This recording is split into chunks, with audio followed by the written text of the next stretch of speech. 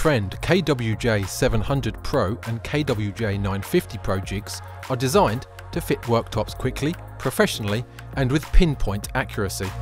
Everything needed to set up these joints is supplied as standard. It works on both standard 90-degree fits and also in situations where irregular walls, out of square corners and trapped ends from walls and tool units are commonplace.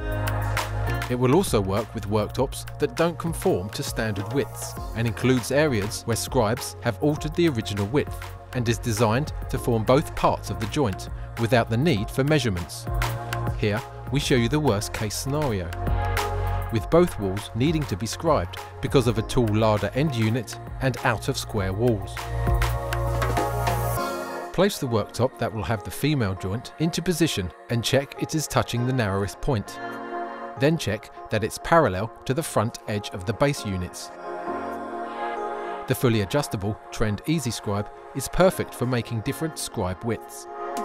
Scribe the short end of the worktop to the wall. Cut the waste away using a suitable saw. If the scribe is straight, a track saw is ideal. Check the fit, then scribe the long edge of the wall. Where the scribe is irregular, use a jigsaw fitted with a fine-toothed up-cutting or down-cutting blade and trim away the waste to the line. Place the scribed worktop in position and check the fit. Use an offcut of the worktop as a packer and overlay the male worktop.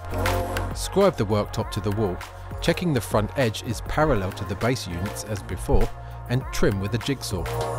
With the scribes made, you can see that the 620mm worktop is now 614mm and 606mm at the joint intersection, though the joint is easily and accurately marked without the need for any measurements.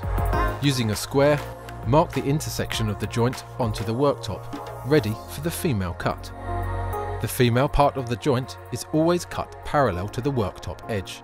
Set the jig up for the female joint inset using the alignment device and corresponding T-gauge.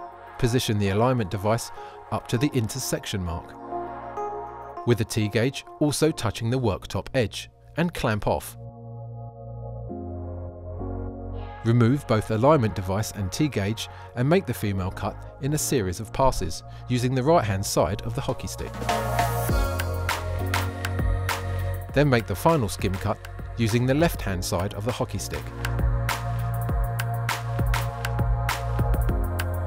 Place the male worktop onto the base units and use packers to support the female worktop and overlay it onto the male.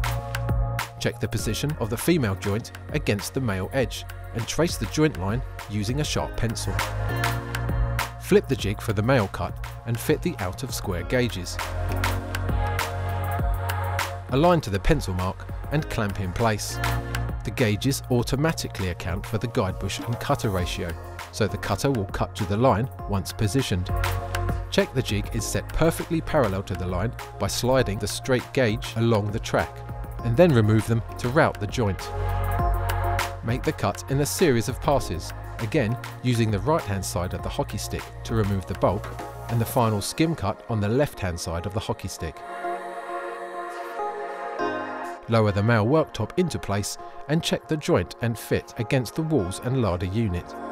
The results show a perfectly fitting out of square joint against scribed walls and a tool larder unit.